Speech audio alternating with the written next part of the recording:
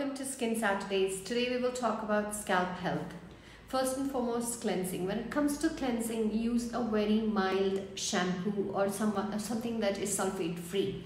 This will ensure that the harsh detergents present in the shampoo do not strip away the oils from your hair or scalp.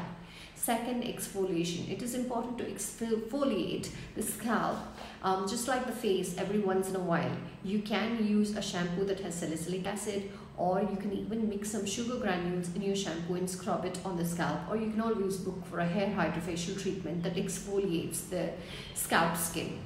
Thirdly, nourish and hydrate the hair by using a serum or a leave-in conditioner or a moisturizer. You can even add a drop of oil to make it feel and look more hydrated. That's all I have for you today.